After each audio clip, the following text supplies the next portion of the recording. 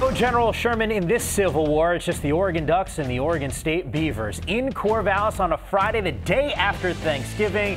Hopefully the turkey, we've worked through that for a matchup like this. But take me through it here, because these are two teams, talent-wise, just there's a disparity here, especially on defense when you look at some of the issues that Oregon State has had.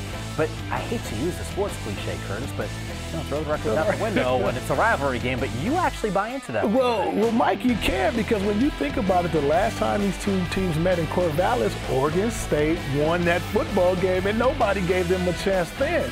Same kind of situation. There are weaknesses in Oregon's football team, especially offensively, where you could take advantage of. So if they could find those weaknesses and exploit them and keep themselves in the game at home, I know this sounds crazy, but I didn't think 2 years ago they would win that one.